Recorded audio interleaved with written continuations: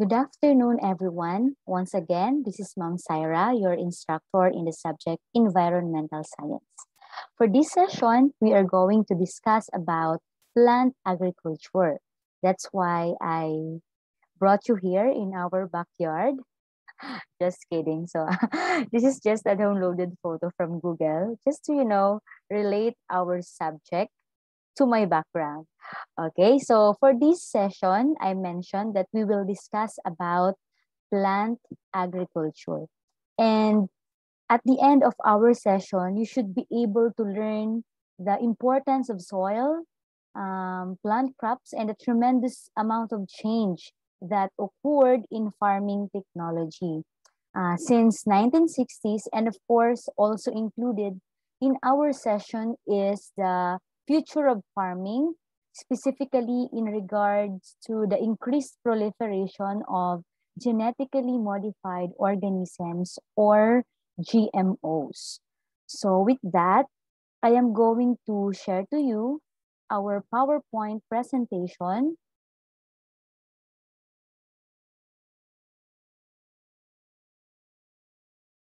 Okay, so this will be our guide in our discussion. This PowerPoint presentation is downloaded from our room science. Okay, so we have here, let me go back to the first slide.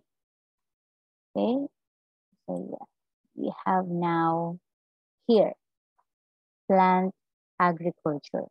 Okay, so there is a quote.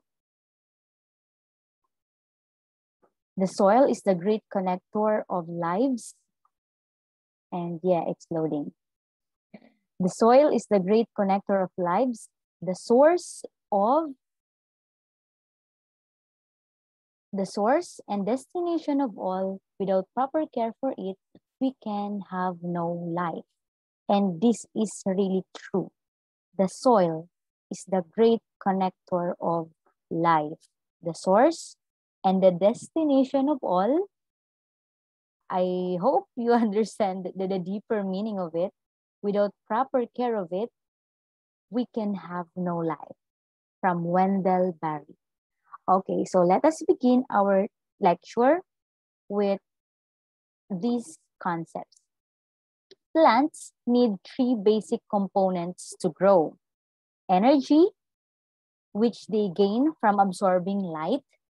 Okay, specifically sunlight, that is the source of energy. The elements carbon, oxygen, and hydrogen, which they gain from the air and water. So we can abbreviate this as CHO, CHO, carbon, hydrogen, and oxygen, para mas madali ninyong maalala. Remember that the elements CHO, they gain it from the air, which is oxygen, and water, which is H2O.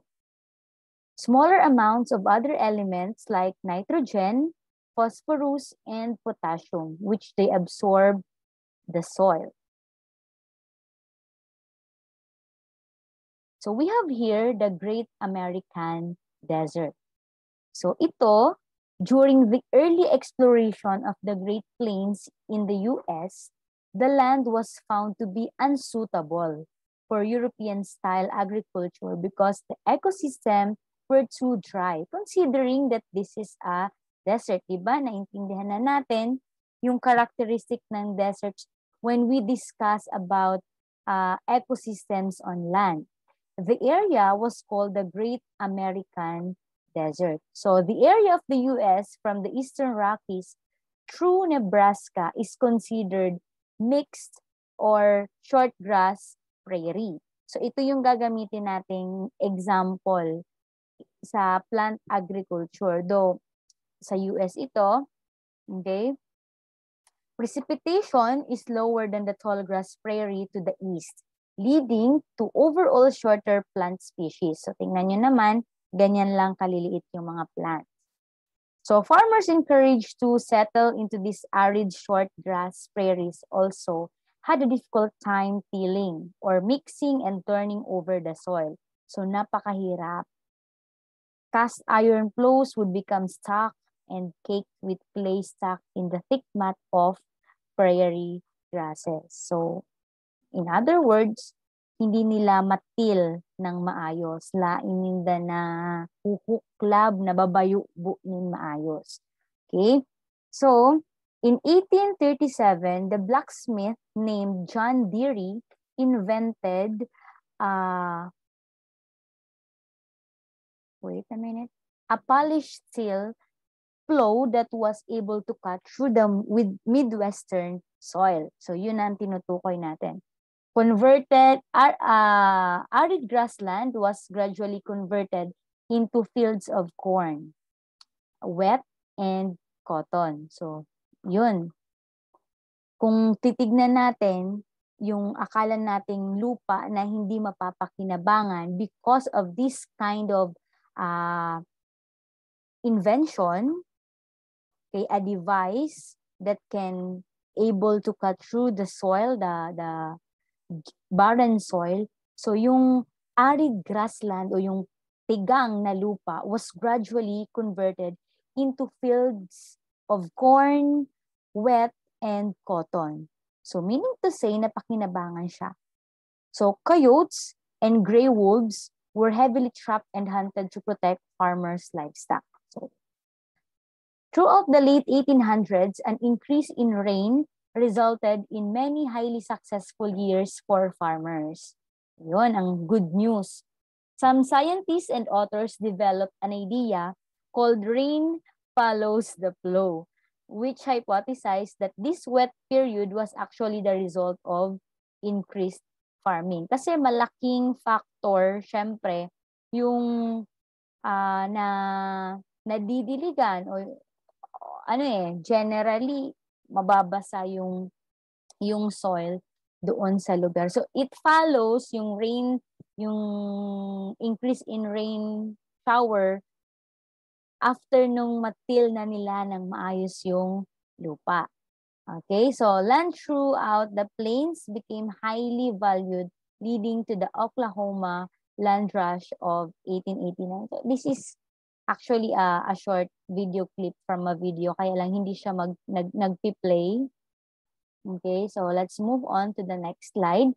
In the plains, the staple crop was hard red winter wheat, and producer that was planted in the fall lay dormant over the winter, then harvested early summer. So ito yung tinatawag nilang red winter wheat. Okay? So yan yung typical or yung staple crop na nag-grow doon. Planted during fall, tapos naha-harvest naman early summer. Okay? So next.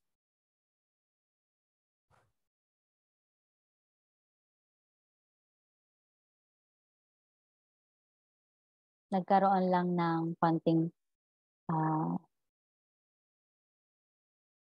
hang itong aking presentation. So let me wait for a while. Tignan natin yung ano ba ang nangyari dito. Napindot ko pala yung link. Kaya i-direct tayo doon sa ano. Okay, so let's go back to the slide. Ito na. Dito na ulit tayo. Sorry for that inconvenience. Okay. So next. These are the following commodities na na-harvest nila doon sa productive agricultural land. So these are the following staple crops, okay, that are produced in large quantities to meet a steady demand. So the top staple crops worldwide are sugar, wheat, corn, and rice. So pinakamataas,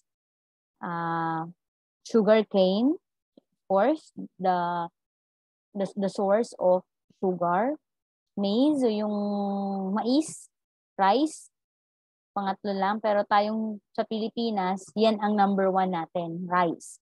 Okay? Pero sa ibang bansa, in America and US, ito yung kanilang ranking. Pero sa atin in the Philippines, number 1 ay ang rice. Diba?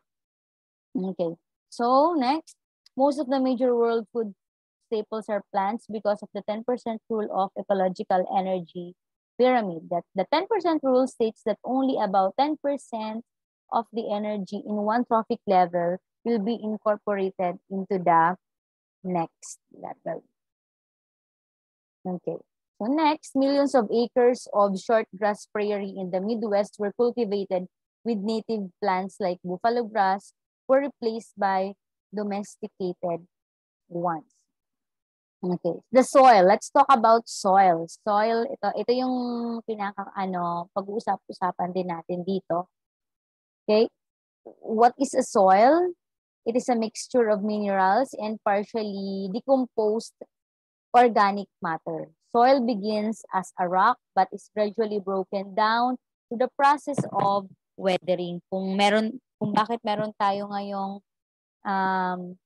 soil is because of the process of weathering. We have two types of weathering, the mechanical weathering and chemical weathering. Pag sinabi nating mechanical weathering is the physical breakdown of rock by wind and water, while chemical weathering changes the molecular structure of minerals and compounds by adding or removing elements. So, mechanical, yung simpleng pagka-breakdown into small fragments ng mga bato by wind and water and other environmental factors or external factors. So, mechanical yon.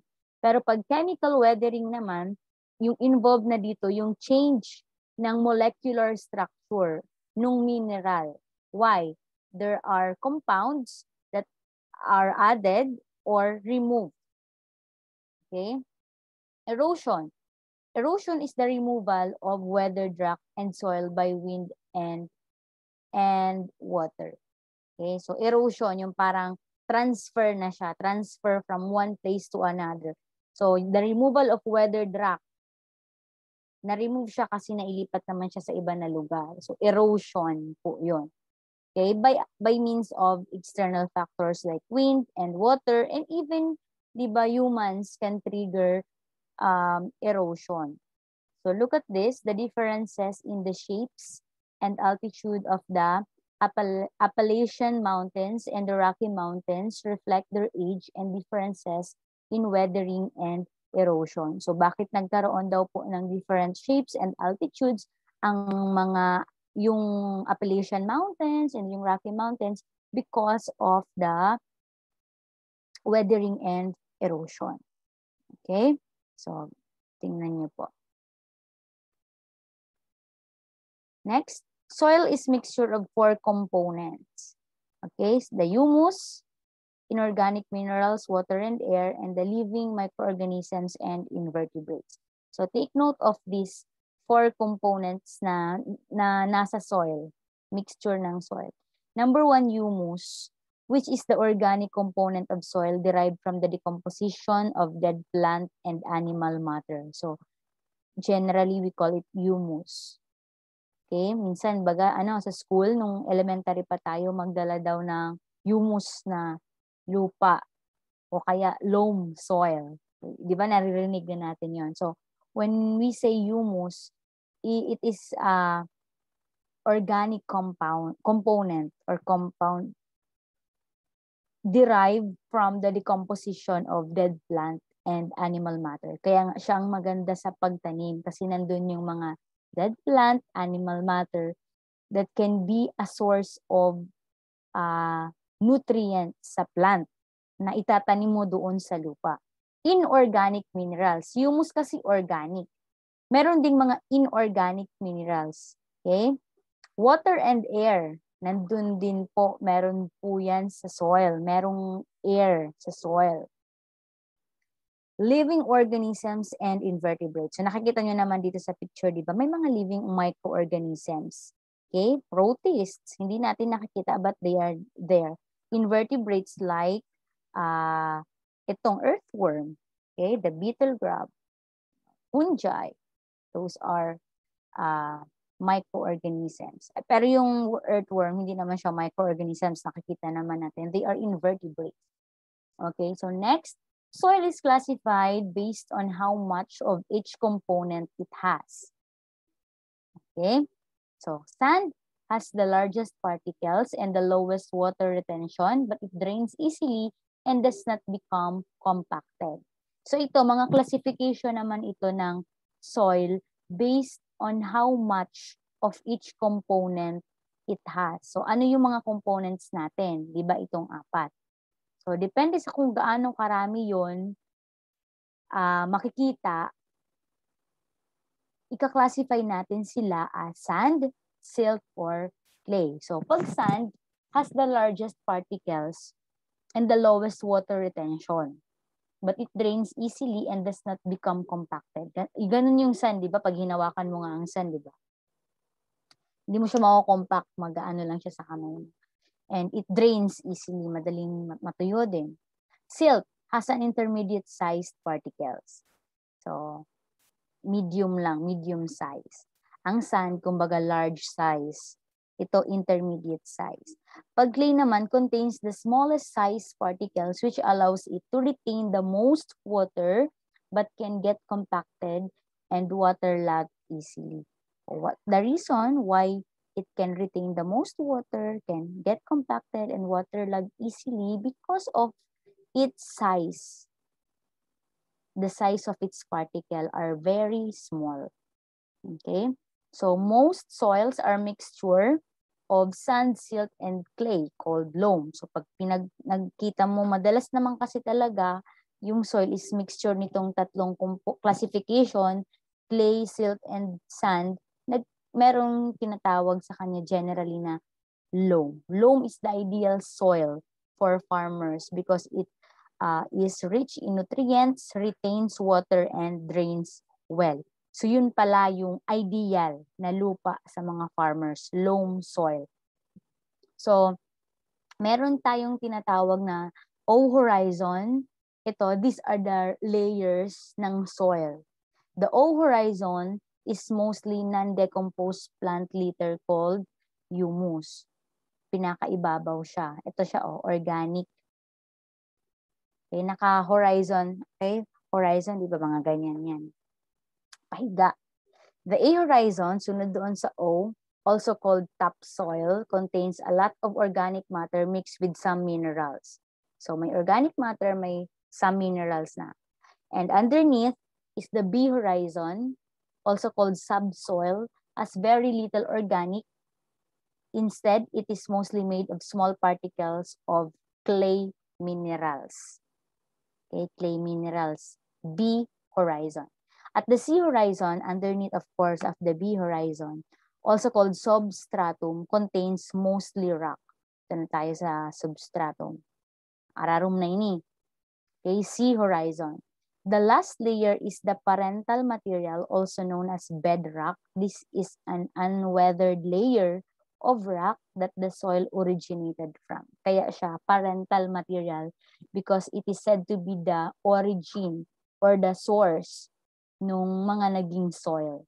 Unweathered layer pa kasi siya. So meaning, buo pa siya. The origin of the soil. So yun ang tatandaan nyo from O, horizon, A, B, C, tapos R is the bedrock or the parental material.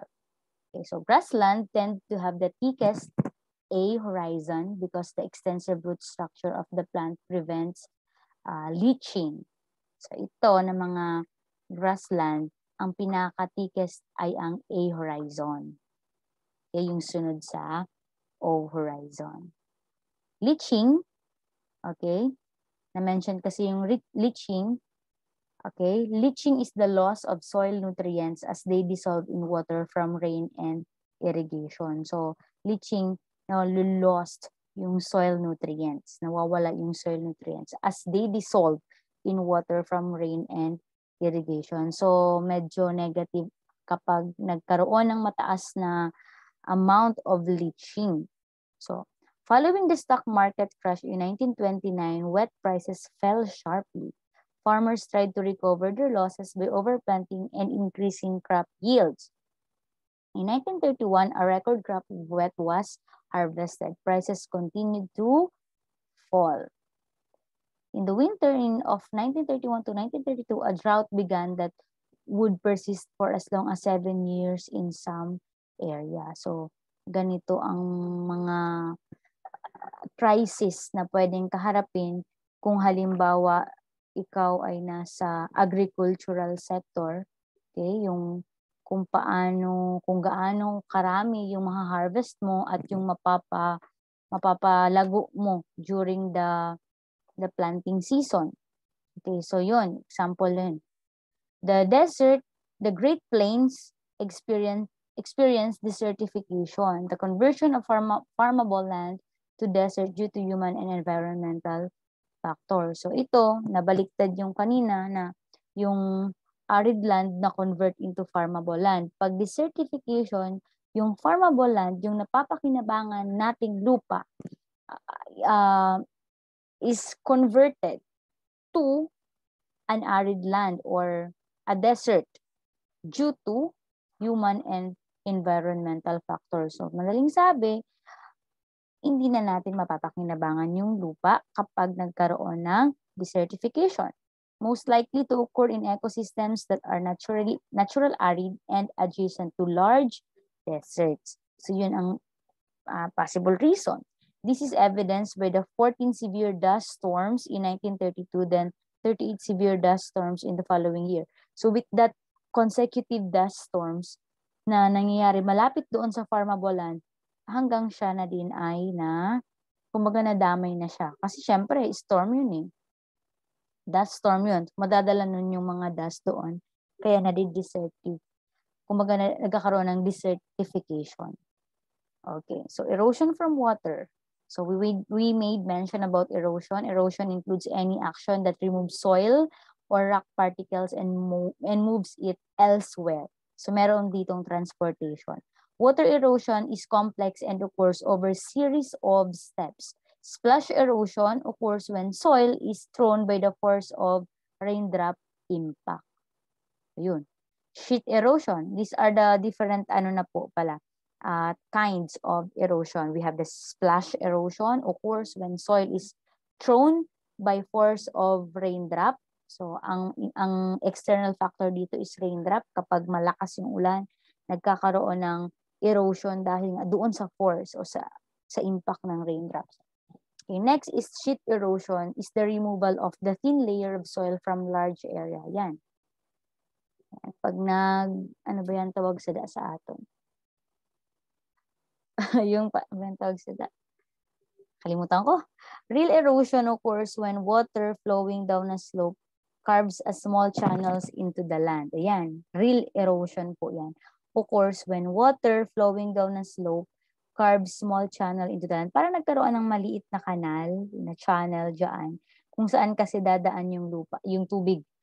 Kasi diba yung tubig, ang tendency niyan, pag nasa taas yung halimbawa umuulan, tendency niyan bababa.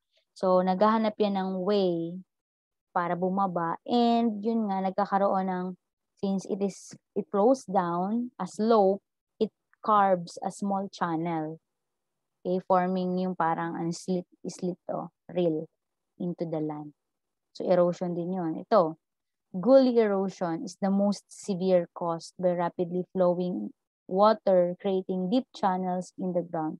So, may similarities siya sa rill, kaya lang severe level ito.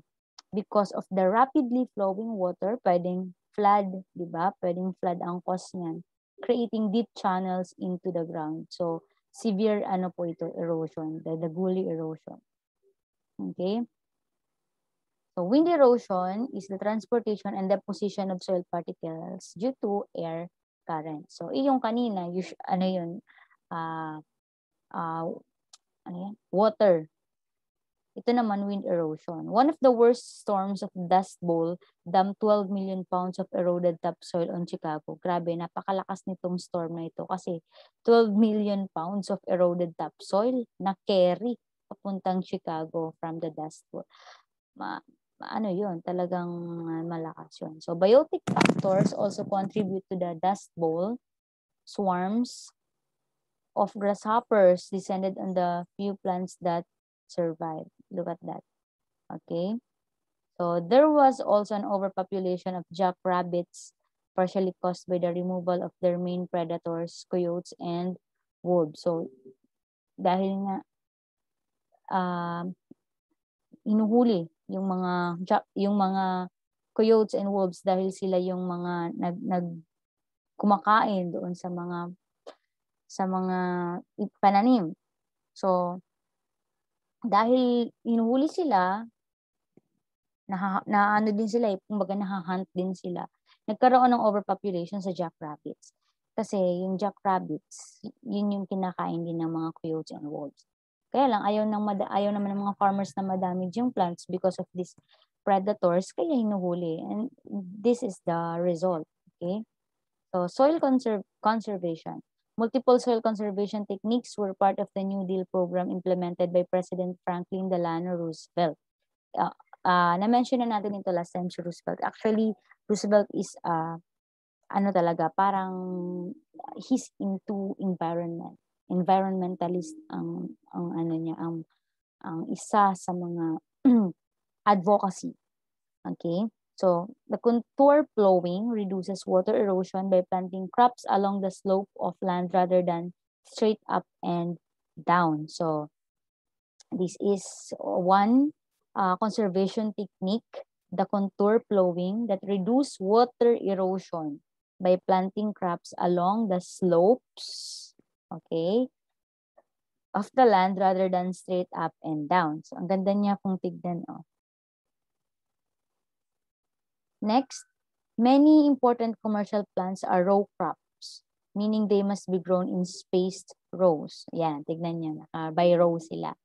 The spaces in between the plants are highly vulnerable to erosion. Cover crops are plants that completely cover the soil, protecting it from wind erosion. So, yun yung mga crops din na, kumbaga, additional na nilalagay nila to protect other plants from erosion. Another is strip cropping. Alternates row crops like corn, cotton with cover crops like oats that completely cover the soil. So soil eroded from row crops will be trapped and helped by the cover crops, keeping it within the farm. So ganun yung technique niya, yung strategy niya. Strip cropping po ang tawag doon. Yung corn, tapos followed ng cover crops. Di ba yung cover crops? Anong ibig sabihin ng cover crops? Plants that completely cover the soil, protecting it from wind erosion. So kung may cover plant ka doon that completely covers the soil, so yung erosion, wind erosion, malilimit yun. Or matatrap, sabi nga dito, will be trapped and held by the cover crops, keeping it within the farm. So magiging safe yung crops, yung corn, yung cotton. That is called strip cropping. Next is terracing. Converts steeply sloped land into a series of flattened terraces. Of course, kilala natin ito. The Banawi rice terraces. Okay, the stair-like terracing slows the downward runoff of water, reducing erosion. Diba? Napaka-artistic ng pagkakagawa, lalo na sa Banawi rice terraces ng mga kababayan nating Ifugao. Rows of trees can serve as windbreaks, reducing erosion by wind. Ayan, windbreaks naman yon. Pag may mga malalaking puno, na tatrap nila yung malalakas na hangin. In response to the dust bowl, okay, 220 million trees were planted, called the Great Plains Shelter Belt. The human nutritional needs, the Dust Bowl was the worst famine to ever hit the United States. So yun yung tawag nila doon sa crisis na nangyari pala, the Dust Bowl.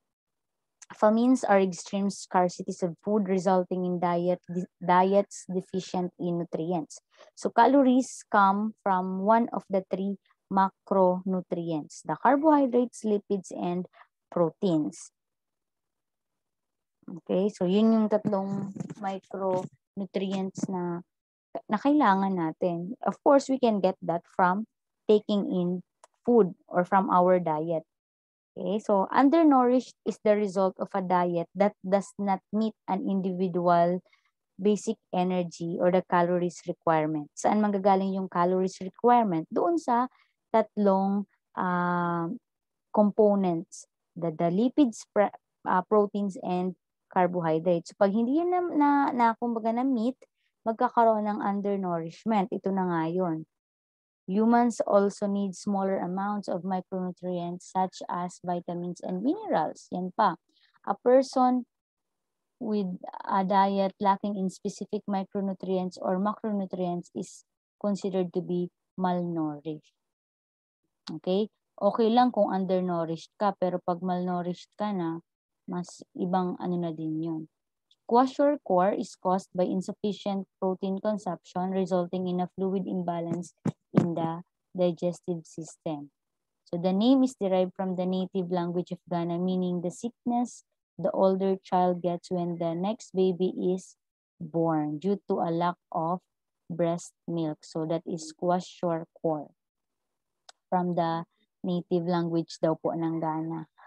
The sickness that the older child gets when the next baby is born. Bakit? Kasi kapag may nakasunod na bata, wala ka na. Kasi priority na yung younger. Okay? Anemia is the name of any condition that result in decrease in the ability of blood to transport oxygen. So, anemic na. Often caused by malnourishment, lack of iron in the diet. Ano pa? Lack of iodine. These are macronutrients or macro minerals. Okay? A lack of iodine can result in a goiter, an enlargement of the thyroid gland. Kahit dito sa atin, may nakikita tayo na goiter na, yung goiter na external, yung makikita mo talaga dito na nagbabulk.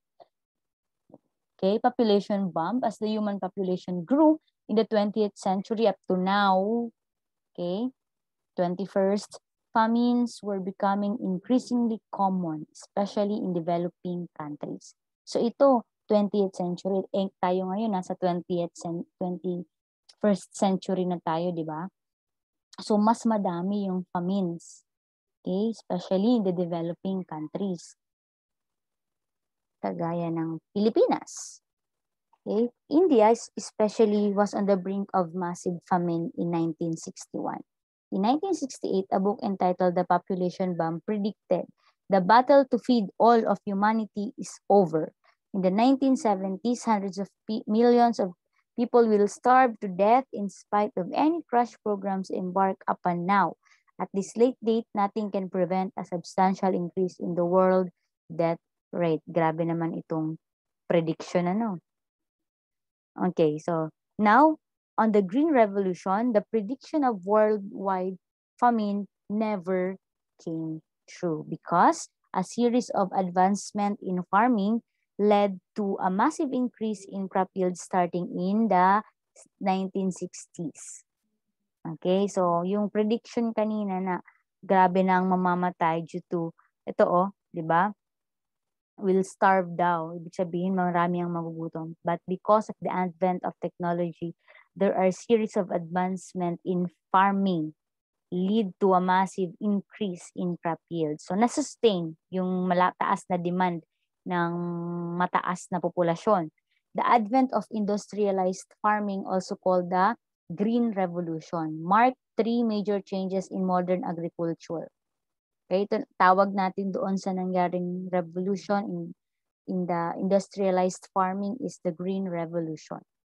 So, ano po yung three major changes in modern agriculture? Number one, the movement away from subsistence agriculture where farmers produce to support their families to industrialized monoculture where only a few commercially valuable crops are grown. For example, corn, kasi siya ang mataas na demand, okay, which covers about 72 million acres around the US. Sa atin, sa Pilipinas, rice. So madami din yung agricultural land natin that covers or that plants rice. Nasa parteng siya, nasa central. Nasa may mga Nueva Ecija. Next, The introduction of intensive artificial breeding. Ito. And genetic engineering. So yan ang isa pang, kumbaga, characteristic ng Green Revolution. The introduction of intensive artificial breeding of crops and genetic engineering. And lastly, the increased use of inputs, including external irrigation, synthetic fertilizers, and pesticides. So, yun po yung tatlong dapat nating tandaan, changes, the three major changes in modern agriculture. Ngayon, these are all evident in every country that have an agricultural land. The agricultural water usage, irrigation, this is very essential.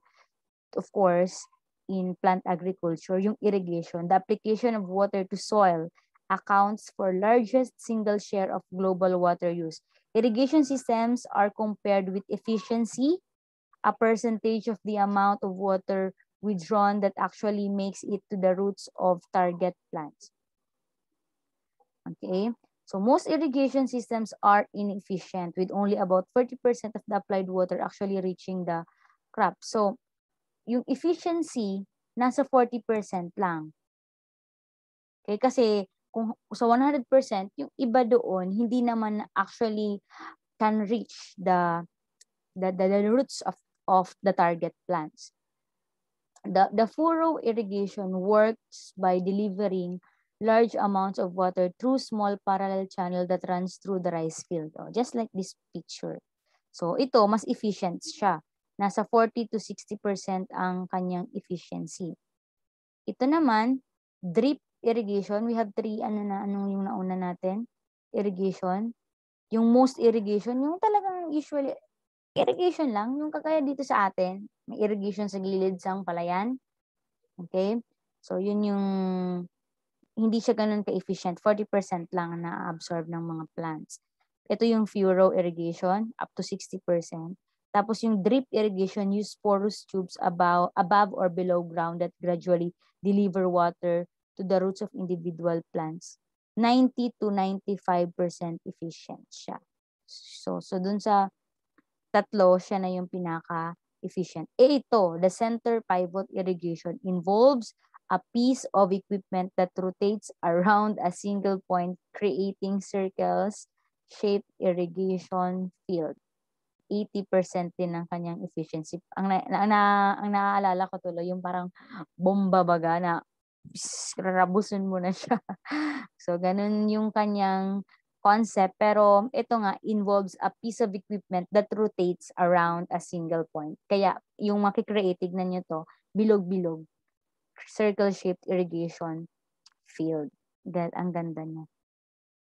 Large-scale irrigation became available in the Great Plains following the discovery of the Ogala Aquifer, a massive underground reservoir of water. So, Ogallala Aquifer, ito syempre hindi ito familiar sa atin kasi lahat ng nasa PPT na ginagamit natin ay kumbaga, nasa US talaga since our source is, the author is from US.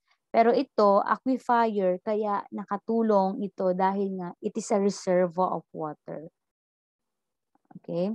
So, another is the concept of fertilizer. Of course, this is really important. Lack of 3 macronutrients can slow the plant growth.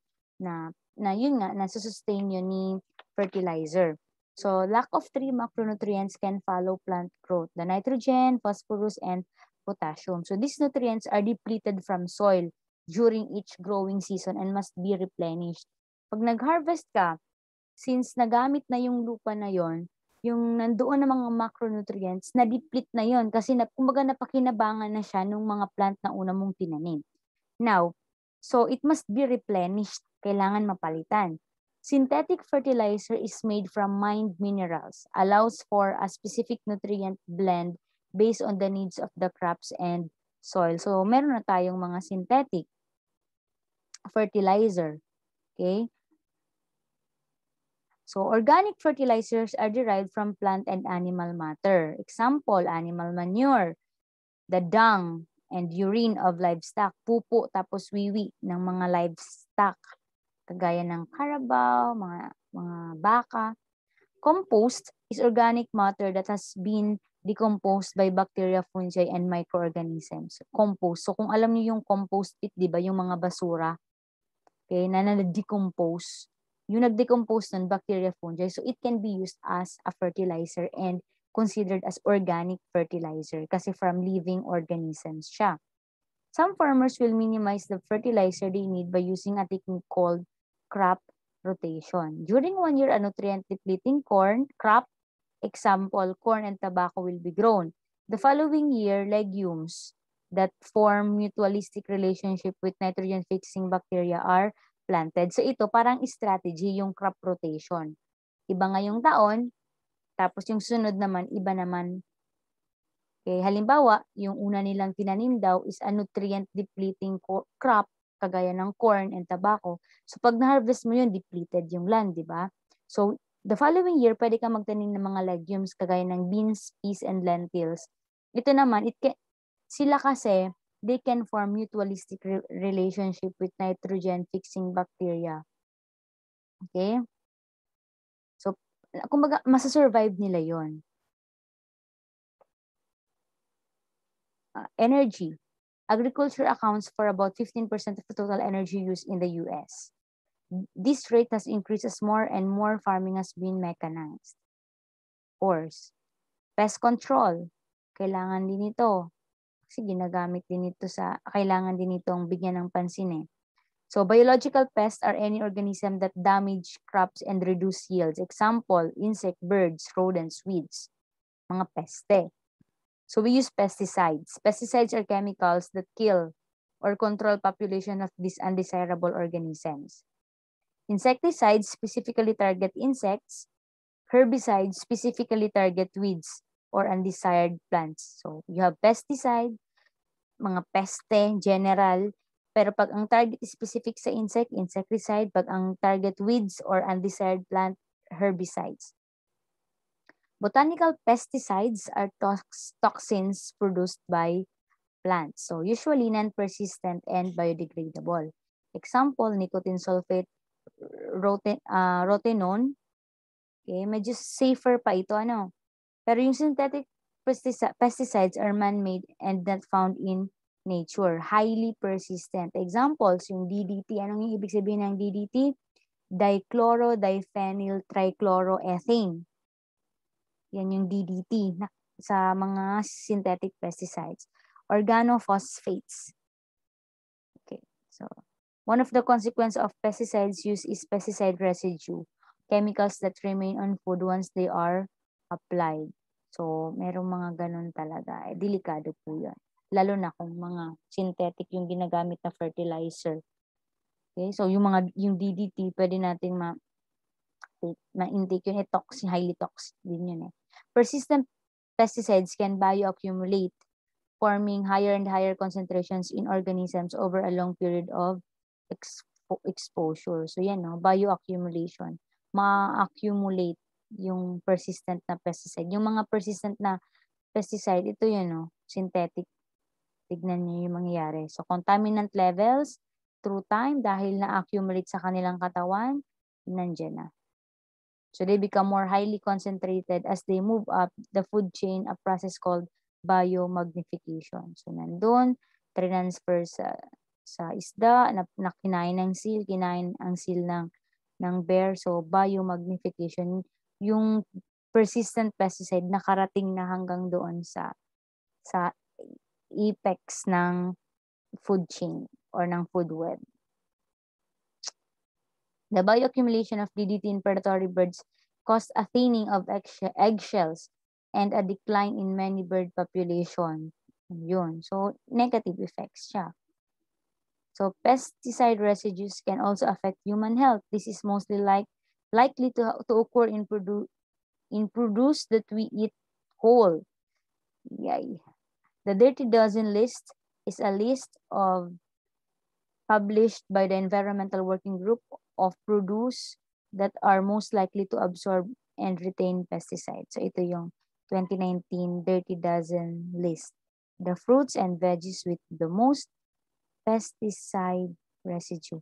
O, tingnan nyo ng paborito nyo dyan at baka nandyan. O, nandito mga paborito ko, nandito yung ubas. Nandito din yung kamatis. Ano ba, iwasan ko na ba sila? Iwasan nyo din ba sila?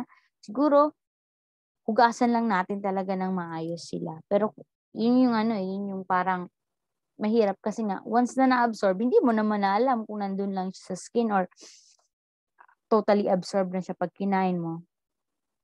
Nandun na. Okay, so ito naman, kung meron tayong dirty dozen list, we have the clean 15 list. Okay, other types of produce called the clean 15 have protective layer that prevents them from absorbing as much pesticide residue or naturally resistant to pest. So ito, kahit may na-apply na persistent fertilizers na napoprotect sila nung kanilang mga outer layer like avocado. Avocado season na yata ngayon. Okay? Baka naman. Just kidding.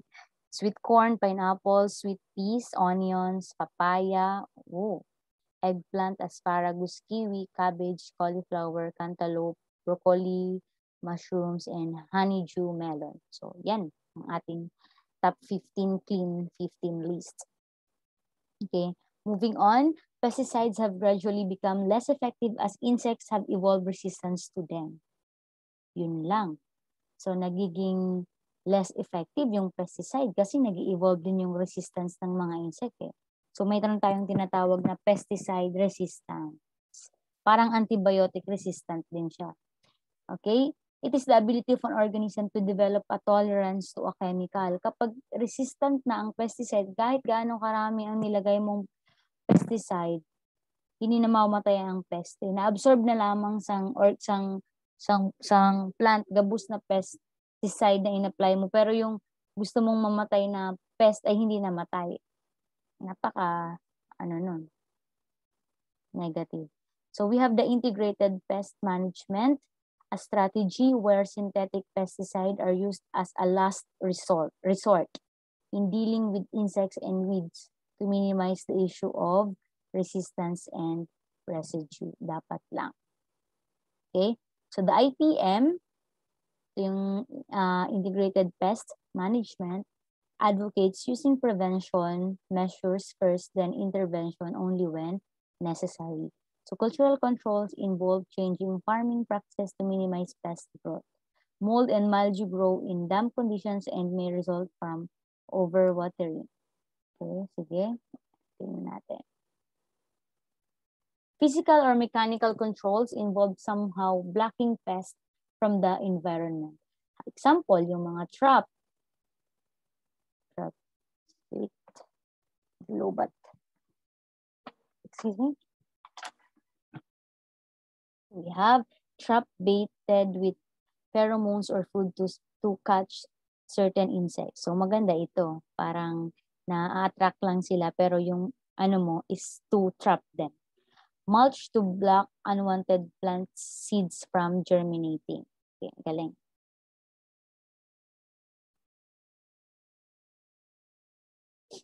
Next. Konti na lang ito.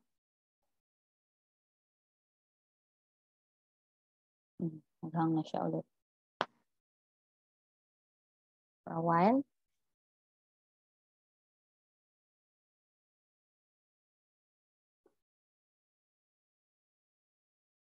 Mga beetles. Yung ginamit na bait sa kanila, yung pheromones. Pheromones is, parang maaamoy nila. Kaya na-attract din sila eh. Biological controls reduce, wait up.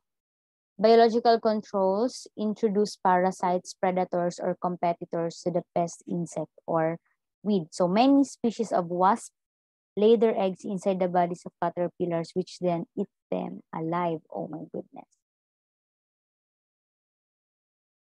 So, din siya? Para hindi na kakainin na yung competitor lang. Kumbaga, lalabanan niya yung existing na pest. Ano kaya kung mag-play ito? Parang ayaw naman. Ayan, sige. 4 minutes lang naman. Let's see ang example ng biological controls that introduces parasites, predators, or competitors.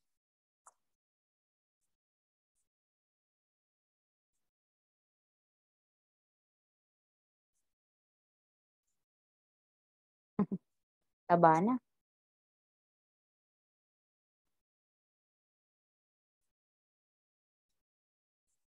Hmm.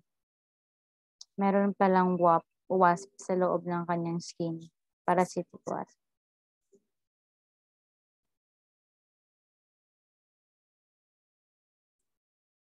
Grabe.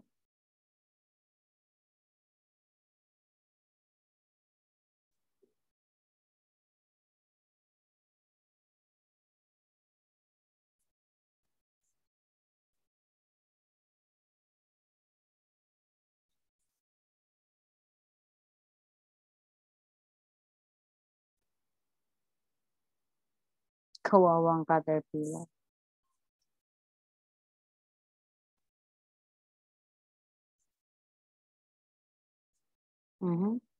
Mature na siya.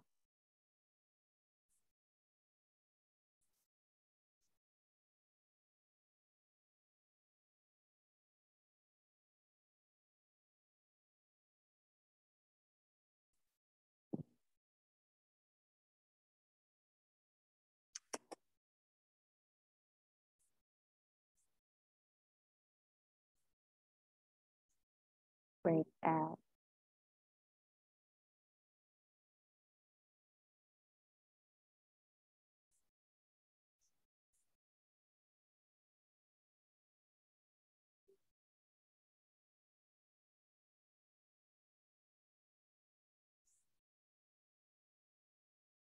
Ay, may ngipin na. Kaya makakainin niya na yung, kaya niya na mag-penetrate sa skin ng ano.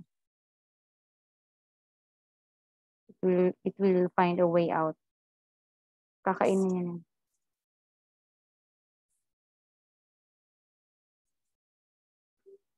Kaya na, oh.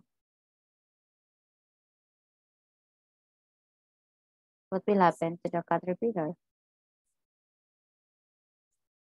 The caterpillar will be paralyzed.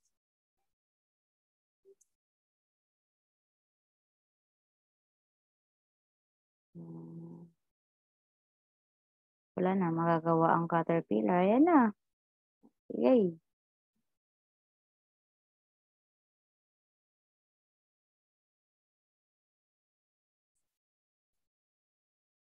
Dami.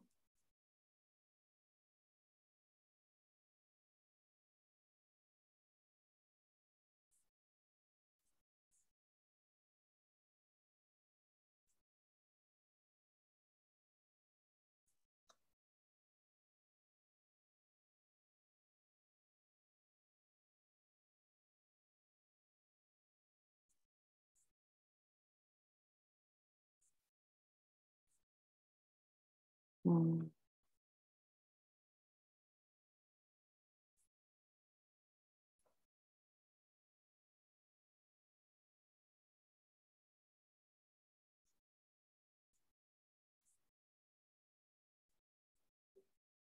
Grabe.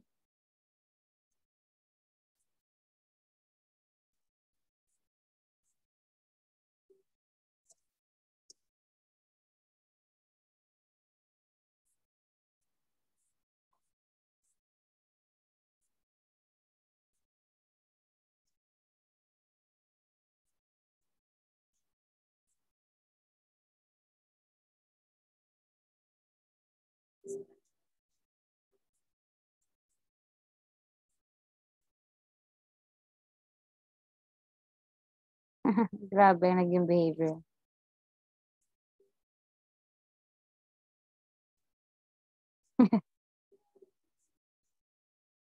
It protects now the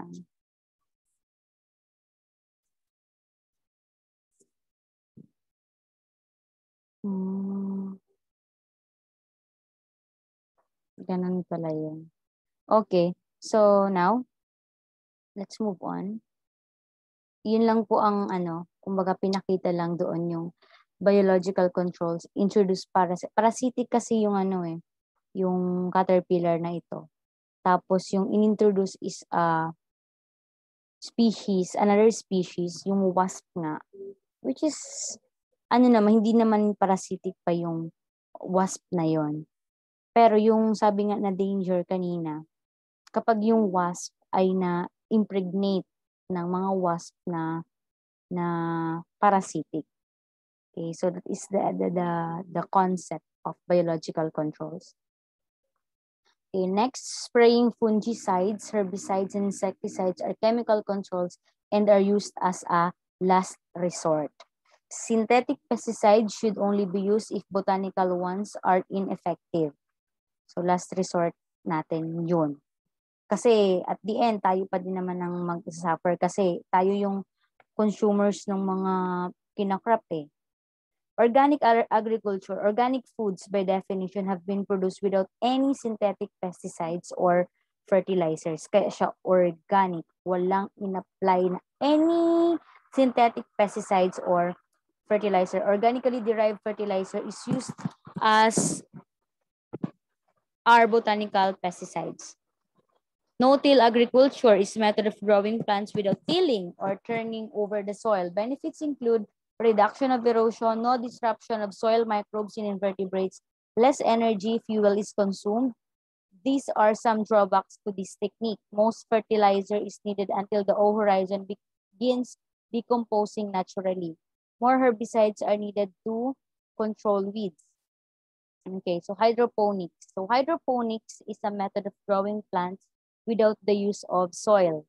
So kaya nga siya hydro from the word hydro, which means water. So this method, walang ginagamit na soil kundi ay water. Plants are grown with the roots immersed in water containing all the necessary nutrients for growth. So mamaya pag-uusapan natin, sa mga susunod nating discussion, pag-uusapan natin yung about sa fishing and aquaculture, and we will also discuss this hydroponics. So it takes place in a greenhouse, allowing for a longer growing season and decreased needs for pesticides. GMO. I hope you are already familiar with genetically modified organisms or GMO. These are another alternative to pesticides. This is to implant DNA into crops from other species that are resistant. So these are called GMO. There is a modification on its genetic level, on its DNA.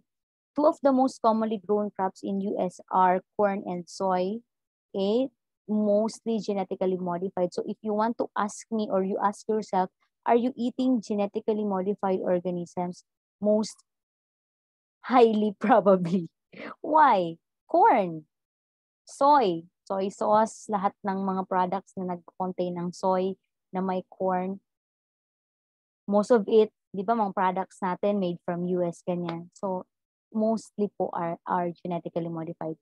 Para nga kasi masustain yung napakataas na demand, ito na yun eh, gumagamit na sila ng GMO. Ito, BT corn has been genetically modified to produce certain proteins from a species of bacteria called Bacillus thuringiensis. So, yung BT corn, kaya siya tinawag na BT nga kasi may introduction nitong bacteria called Bacillus thuringiensis. So, has been genetically modified to produce certain proteins.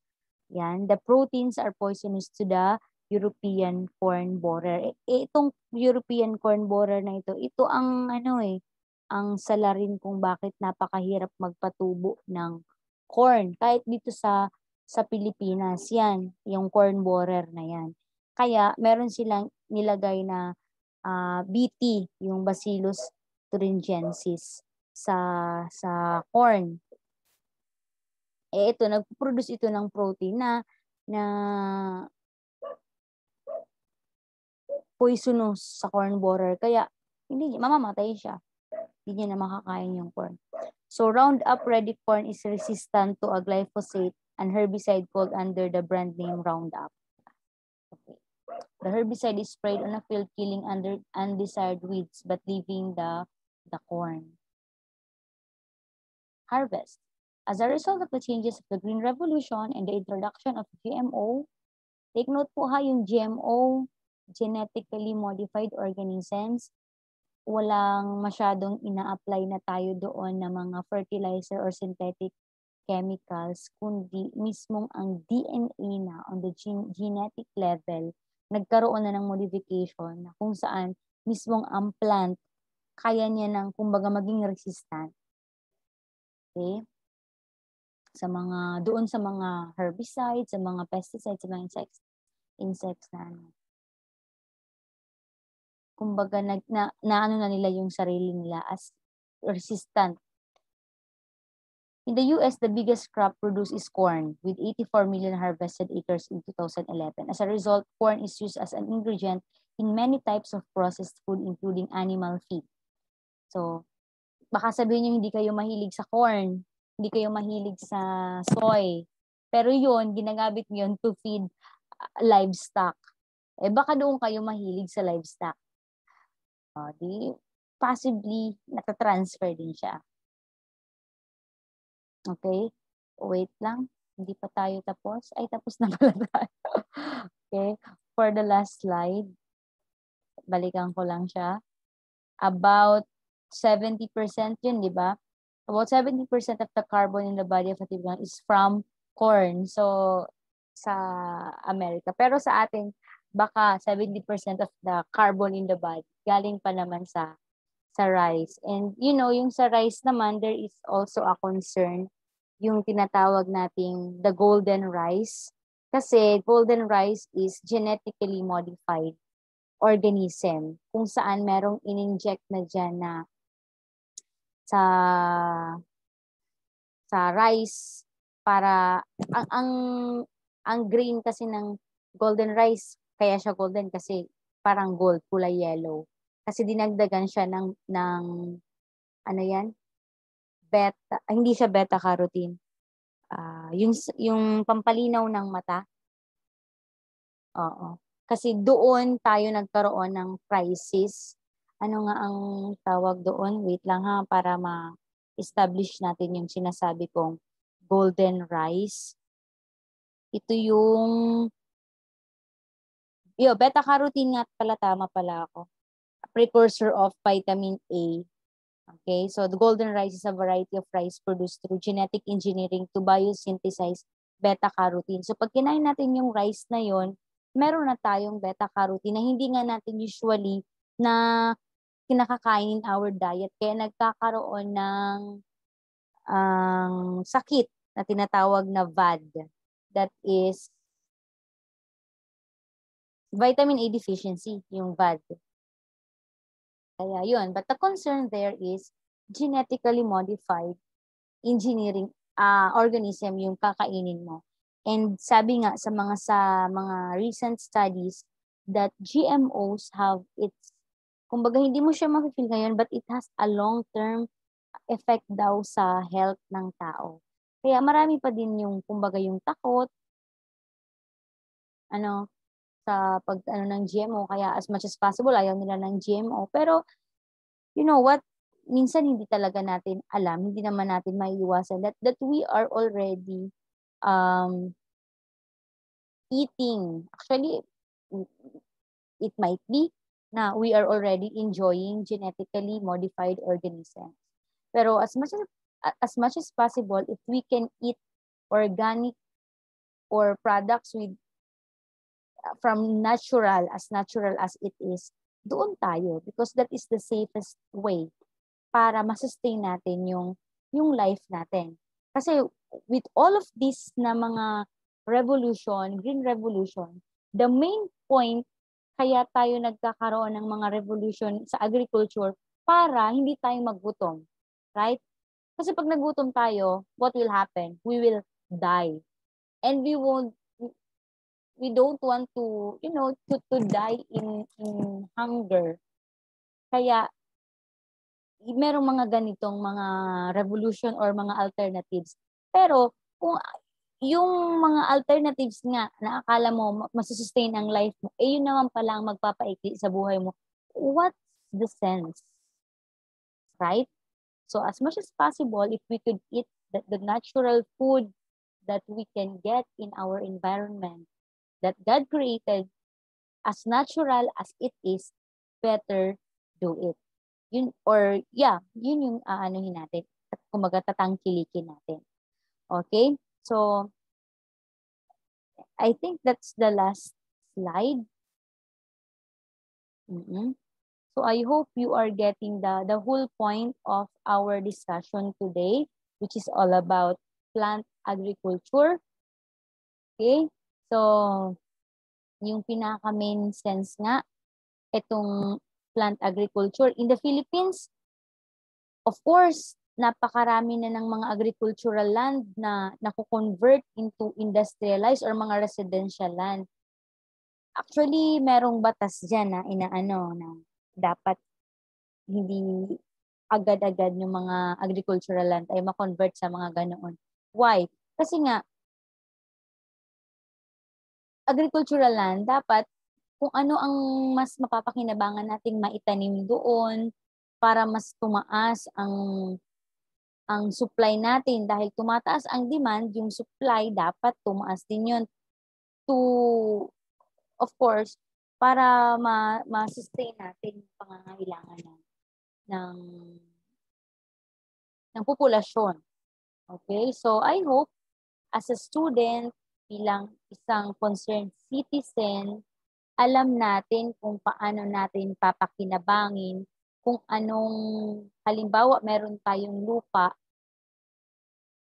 gamitin natin yung mga techniques na pwedeng magamit natin para ma-sustain yung the best na magagawa natin doon sa lupang meron ka. Makapagtanim ka ng maayos. Okay, of course, if you plant, 'di ba, kung may itinanim, meron kang aanihin. Pero pag naani mo na, it does not stop there. O pahayaan mo bang nakatiwangwang ang lupa? Meron pa bang nutrients ang lupa na 'yon nang papakinabangan mo ulit or ng iba pang organisms or ng environment in general? So, yun, we have to think nung mga bagay na talagang hindi mag-harm, lalo na sa tao, and to the environment itself. That's the main essence why we are studying environmental science, not only to know the basic concept about it, but how do we apply the knowledge we know, okay, in our daily lives.